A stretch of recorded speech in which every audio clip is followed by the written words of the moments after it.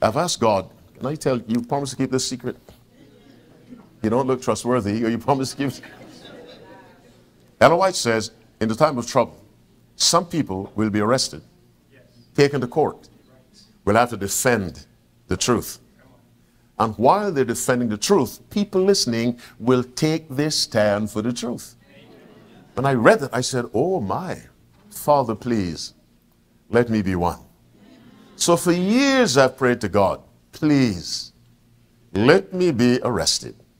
Not let me cause trouble, just let me be arrested, taken to court, and defend the teachings we believe. I want to see the fulfillment of that prophecy. People in the courtroom accepting Christ as I defend the truth. I want God to give me that. Another thing I ask God, if someday you need someone in a Muslim country who can't take a Bible, consider me. Yeah, consider me. And I said, I'll put it here. So if they ask me, do you have a Bible? I can say, no. Because what they're asking for, do you have a hard Bible?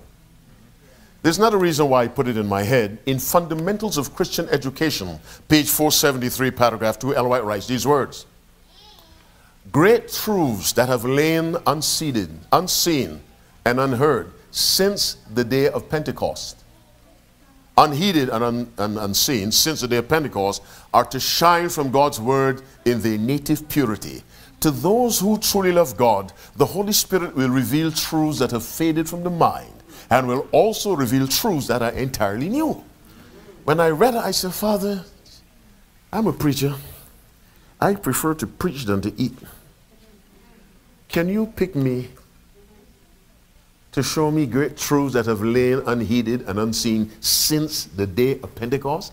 What did Paul say? What did Peter say that no one knows now? Please tell me. And so I started praying. That's many years ago I started praying to God. And then he said, the Holy Spirit will reveal truths that have faded from the mind. What are those truths? And will reveal truth that is entirely new. I said, Lord, please, pick me.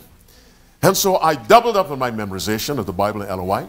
In case God says to the angel, go and look for someone that I can give some truth to. I want him to say, Father, we found a guy in Michigan who loves to memorize. He must love your word. Pick him. Now, they may not name me. But that's one reason why I do it. But my primary reason is, it's a source of strength.